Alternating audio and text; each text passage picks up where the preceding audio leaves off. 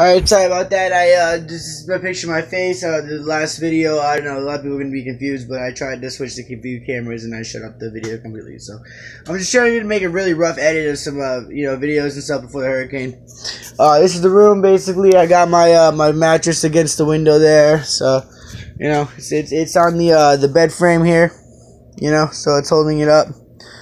Hopefully that stands, 4,000 mile an hour winds.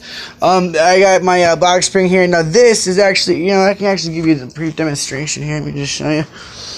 So, the mattress is gonna go right here, along here. And what's gonna happen is it's gonna lean forward on this and over here. This is gonna be pushed inwards, and this is gonna be right under here. The leg's gonna be underneath the struts underneath there. And so everything will be reinforced, and hopefully I'll survive 40 mile an hour winds for the hell of it.